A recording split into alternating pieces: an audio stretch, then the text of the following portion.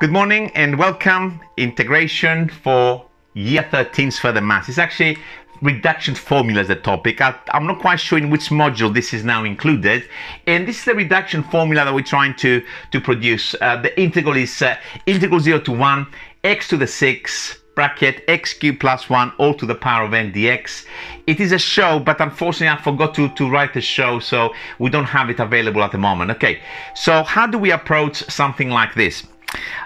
Standard method for something for most reduction formulas is integration by parts. So my initial thoughts are, do I do the integration by parts by keeping these two things as I see them in there, x to the 6 times this bracket, or I do have a second choice, which I'm going to try if the first one doesn't work.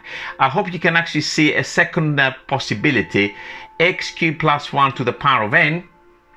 And because I want to create a little chain, I'm going to take from the x to the 6 and x squared, so that we can integrate if I need to, if the first approach doesn't work, of course, and of course an x to the 4 at the front. So I can actually split it also in this particular fashion as a backup, that is. But first one is to actually do the integration by parts by treating these two terms as I see them. So here it goes. I'm going to do it up here somewhere.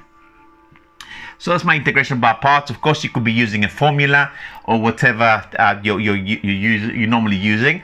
I use a grid. So I'm going to put the x cubed plus 1 to the power of n up here, and the x to the 6 on the bottom right. Integrate that. It's going to give me 1/7 x to the power of 7, and differentiating that, just try to keep the bits, the constants at the front. I'm going to get a 3 from the x, so the differentiation of the x cubed. So it's going to give me a 3, an n from the power, an x squared from the chain, and all of this will go x cubed plus 1 to the power of n minus 1. I hope I haven't made any mistakes. It's very early Sunday morning before I start work, and at the moment I'm very tired, very sleepy. I normally need 3 cups of coffee before I get to function in the mornings, and I only had 1 cup so far. Okay, looking now at integration by parts, the way I set it up here, that's my UV basically if you're using a formula. So the product of those two, so it's going to be minus 1/7 x cubed x to the 7 times x cubed plus 1 all to the power of n, with limits 0 to 1, of course, and then it's always minus the integral of the product of this diagonal. So let me just move out of the way so we can see, and I can also see what's going on in there. So it's minus the integral of this diagonal. This has a minus. No, why does it have a minus in there? What is going on? That's, I just told you I'm sleeping in the morning. I do apologize. Pretend you never saw this. This happens sometimes. It is minus sometimes, but definitely not today. Okay, so it's minus the product of this diagonal. So we're going to have a minus, and we're having, I'm going to pull outside all the constants. So we got the 3/7 n, 3/7 n, and what that leaves me inside is x to the 7 times x squared, which is x to the 9, and the bracket to the power of n minus 1, limits of course 0 to 1 dx. So this is what we've done so far, and what happens next? Well, we can evaluate that. That hopefully will give us something sensible. We're putting x is equal to 1. What happens, and that shouldn't be now a minus because it's of course stupid from that minus from before. I don't know what happened there. Clearly a vacuum existed all of a sudden in my brain, and when I came out of the vacuum a minus appeared. Okay, so this is now putting an x is equal to 1. This is 1, this is 2 to the n and a 7th. So let's write it as 2 to the power of n, and we got over 7 there. So that's the only thing that we got from this term here, because of course when we put 0, the x to the 7 will kill it instantly. And let's think about this particular integral now and what we can do, because of course we need to take it back to something which resembles our original integral. So our original integral has an x to the 6 here, and of course this bit here is okay, so we don't really need to worry about it. So let's put the minus 3/7 n there, and it might not be obvious what we need to do next. Okay, sometimes when I was a learner myself, I probably would have probably quit and tried the other integration by parts that I mentioned in the beginning. But before we do that, let's think about this x to the 9. We would like to have an x to the 6 in there somehow. It's not difficult to actually make an x to the 6 because I have enough. So let me write this as x to the 6 times x cubed. That's the x to the 9 that was there. And then my bracket, of course, which is x cubed plus 1, x cubed plus 1 to the power of n minus 1 dx. And this comes now the tricky bit, which is a little bit difficult to actually see. But once we see that, and this is the whole purpose of doing this particular reduction formula. I might do a similar one in another lecture just to give you a bit more practice on this. We got the x to the 6, that's good news. We got this bracket, so somehow this kind of resembles what we got up there, but not quite. This x cubed there is a real pain, and I'm gonna try to get rid of it. This is how you can get rid of this. This is my x to the 6. You see this x cubed? Let's open a square bracket to put some stuff in it. And this is our x cubed plus 1 to the power of n minus 1 dx. So far so good. This is my x cubed in this bracket. It's not good as it is at the moment as an x cubed. However, it would have been lovely if I had an x cubed plus 1. And here it is. I run riot. I'm going to put an x cubed plus 1 because I like 1. But of course, this is not now worth x cubed. It's worth x cubed plus 1, obviously. So in order to balance it, I need now to put a minus 1 plus this. Let's check what I've done. X to the 6. My x cubed there. Here it is. Minus 1 plus 1 cancels. And I've got, of course, the other term at the very end. Why did I do that? Well, think a little bit ahead.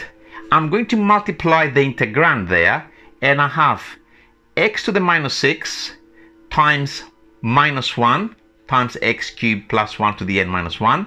And then I'm going to have a plus x to the 6, x cubed plus 1 times another x cubed plus 1 to the n minus 1. And of course, both these integrals will have an x to the 6 at the front and some power of x cubed plus 1. So I don't know if I'm going to be able to see the board if I go low here. I will probably be a better idea if I make a bit of space on the top to see all of this. So let's rub off 2 lines. And I'm going to try to show full workings for this, every little detail, so we're all happy that this is all good. So 2 to the n, just merely recopying, minus 3/7 n integral 0 to 1. And now multiplying inside the integrand, x to the 6 times minus 1 times this bracket will give me a minus x to the 6 times the bracket x cubed plus 1 to the power of n minus 1. And then I'm going to have x to the 6 times this bracket times this term here. So it's going to be plus x to the 6. And when I times now that times that, that's to the power of 1, it's going to take me back up to, of course, n dx. My next line, I will definitely put it. I'm not going to go back into INs and IN minus 1s and so forth. I'm going to split the integral. Probably I've been burned in the past as a youngster, and I always do that. I don't like to just move into INs in there. So let's split the integral into 2 bits. Careful with the minus 3/7 n at the front. So minus times a minus is a plus. 3/7 n integral 0 to 1, just this term here now. The minus has been taken care of, so that's x to the 6, x cubed plus 1, power n minus 1 dx.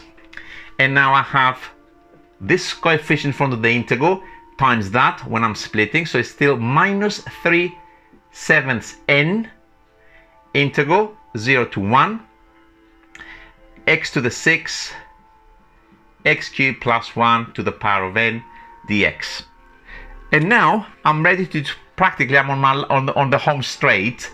the last tidy up, because the two integrals I've just created now on the right are, of course, can be written, looking back at the original definition, back into INs and INs minus 1. So 2 to the n over 7 plus 3/7 n. This is, of course, by definition, your I n minus 1 minus 3/7 n, and this is, of course, your original, your in. So in order to do a tidy now, because we're going to have, of course, all of this that we got up here is, of course, your in. So let me write it at the front. This is my in is equal to all of that. We're going to have all together for this 1. We need to probably better to multiply by 7. I would have thought in there. So let's say 7.